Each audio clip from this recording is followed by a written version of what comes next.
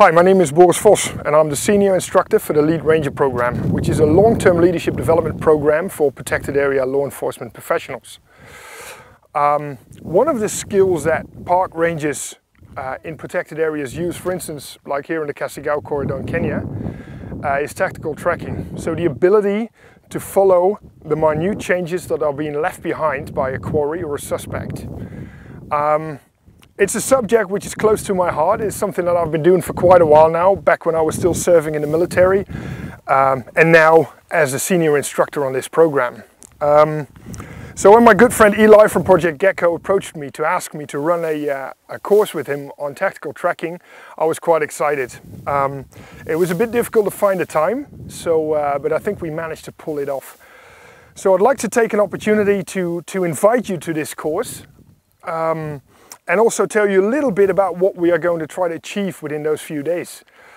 It's a one-off course this year. It's run from 14 till 17 June in Prague in the Czech Republic. It's a great area with a varying sort of environment that we can use for this training.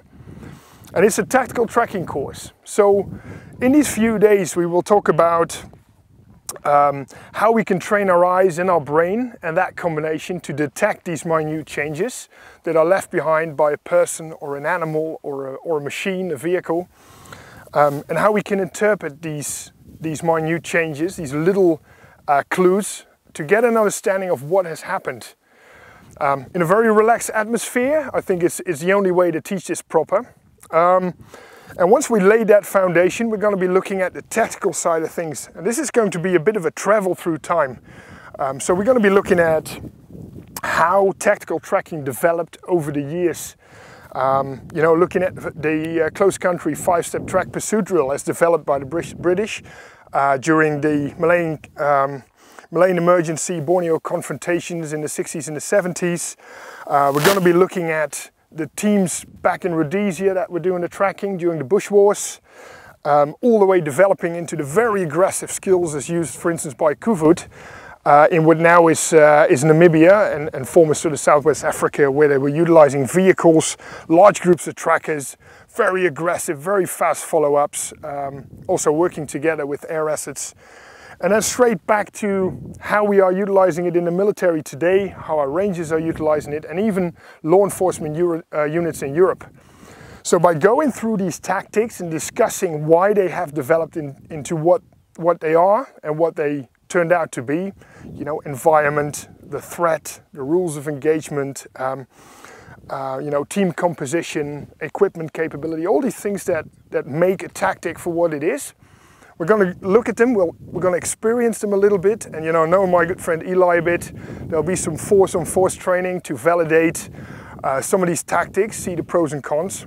And hopefully, when you come away from this course after a couple of days, you'll have a solid foundation in learning how to see sign and interpret sign, and you're able to pull that away and take that into your own environment, your own workspace, and develop it even further.